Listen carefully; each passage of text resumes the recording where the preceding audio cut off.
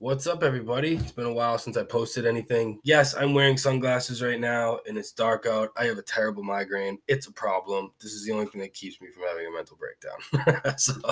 so yeah, I want to show you guys some new stuff, some new swim baits that I have gotten over the last couple of months, and I might have shown some, but not all. So I'm gonna start with this bad Larry right here. I got this during the summer. It is from the company I work for, Wicked Angler, and it's his just three-piece perch. This thing wakes. I can probably upload some footage of it. I didn't catch anything with it. I really didn't fish it as much as I wanted to, since when I got it, it was kind of late in the season. But I did get to swim it to see how the action was, and it was freaking great. And it's from Wicked Angler. It's great. It weighs about 3 ounces, something like that. But it's pretty good, man. It really is. You guys should give it check it out. And then I've gotten a lot, and I mean a lot of new stuff from Limit Lures. Like this. I think I have 4 of these now, his gill swimmers.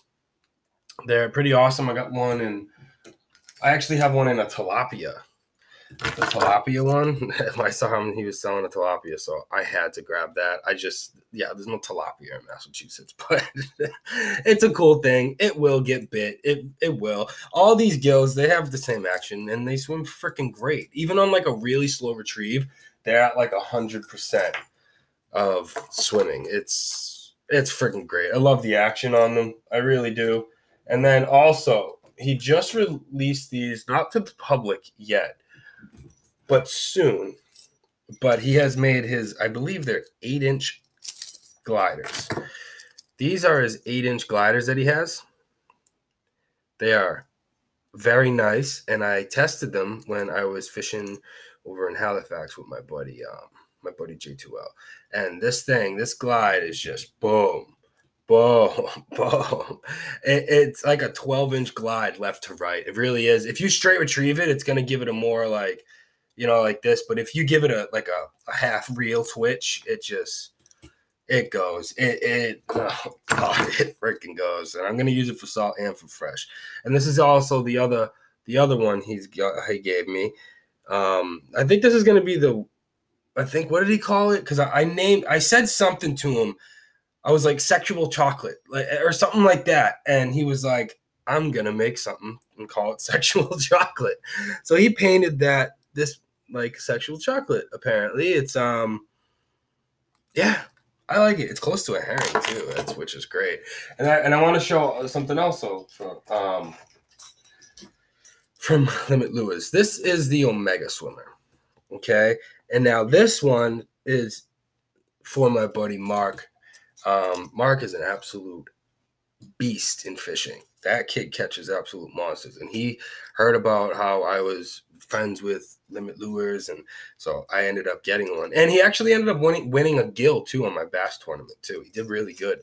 But this thing is thick. The width of this thing is thick, and he fell in love with that. And it's like a wobble and a swim, so it's a great action. I have one of my own up there too, and it's heavy. It's like 6 ounces. And I have some other stuff over here too. Like he's making mini gills. Same action as the big gill. Great action. And then this one, I think it's called like a wobble shad, but this was one of his firsts. And if you guys know of Limit Lures, he has a swimmer. I don't have mine anymore. But it was called the Delta Swimmer, and most of the ideas on the Delta Swimmer actually came from this bait. I think it's called the Wobble Shad. I haven't used it yet, but I've seen videos of this exact bait from Limit of how it swims, and it swims great, and I can't wait to use it. I'm going to use a lot of swim baits for saltwater this year too, just to see how they'll hold up and all that good stuff. And I actually started which I don't know if you guys actually seen this. Scabelli actually made me a 3-piece swim bait, and I actually caught a fish on it too. And it is loud as hell in the water. And he also was making me a perch, but shh, don't tell no one.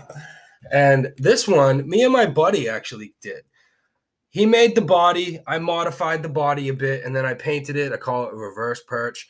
Yeah, pretty much, man. I took a stencil of a leaf, and I just cut it into a piece of paper multiple times, and yeah, that was it. And like I got the eyes from Hobby Lobby, but it swims. And then I'm using a Wicked Angler tail, but it swims. It goes, and it's loud, and I like it. I like it a lot. And I just actually made something too, and I don't have it.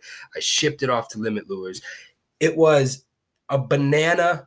It was a decorative banana from 1971. I got it when I was moving my girlfriend's mother into her nursing home, and there was a decorative fruit bowl, and I was like looking at the stuff, and I saw the banana, and I was like, oh, these are wood. This is kind of sick. So I ended up cutting it in half, sanding down the stem on the wooden banana, and I made it into a 2-piece purple rat with a Nezrat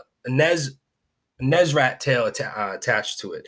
And it fucking swims. And it caught Limit Lure's attention, and he was like, yeah, the originality behind that idea is awesome, and you're sending it to me. And I'm like, okay, I ain't gonna argue with you. I can actually make the cover photo. I think I have photos of it. I'll make the cover photo, the what I call the banana rat, so you guys can actually check it out. And yeah, I have a lot of like I said, a lot of new stuff, and it's like most of it's like this one. This is my buddy. My buddy made a rat. I didn't even know he made plugs or swim baits or anything like that. My buddy Tommy, and he made this rat, and he gave it to me during the summer, and it's great. It really is. I was more keyed in on using other stuff. It was a weird summer for me, but I was mostly like reconning places and stuff like that. But I tested this thing, and it freaking works. God, the action on this thing is crazy. This thing just throws its ass all over the place, dude. And you can hear it from across the pond, slamming and knocking. And then Wicked Angler made this popper, a trout popper. I'm going to use it for a few different things. Like, hey, there's so many things you can catch topwater, you know, and I'm probably going to use this for stripers and for largemouth bass too. But this thing is freaking crazy. And I always loved Wicked Angler's trout patterns. Yeah, there's more intricate trout patterns out there, but for this one, I like this one a lot. I really do. I don't think anybody has one except for me right now. But you guys should get on that and check it out at wickedangler.com. And this, I tested this one too. This is a washed ashore jitter rat. It is freaking awesome. This thing moves. I took out the tail that he had in there. I feel more comfortable using a Nezrat tail since Triple Trout sent me a bunch of free tails when I had a couple Nezrats, and I'm putting them to good use with everything. I love his tails that he uses. But this swim bait, this jitter rat is freaking awesome, and I highly recommend that you guys look up Washed Ashore Fishing on Facebook. And yeah, pretty much that's all I really have for today. I don't really have too much. Oh, except for this. Like, I might as well show some plugs too. This is a Wicked Angler creation. It's a resin bait, and if you guys know about resins last for freaking ever. And yeah, he made a green mackerel, and I gave the blue mackerel to my buddy Andy. The action's great on it. I didn't like it too much, so what I did was I melted the lip a little bit, and I tweaked it. It's in the trial and error stages, and I like the degree that it's at now, so I passed that along to Wicked Angler, and he's gonna make them like that too. He hasn't released them yet. I'm just a field staff for him, and pretty much, yeah, that's pretty much it. I got some more stuff coming from Scabelli, which I'll pick up from him when he's here in March. Got another swim bait and a couple plugs coming to him. I actually put another order in for a plug today, so that's like 5 things total from him because I love Scabelli's products, and since he makes me swim baits, I love it even more. So like, subscribe, and if you guys have any questions, you can hit me up on my personal Facebook or just leave a comment. So have a good night and tight lines.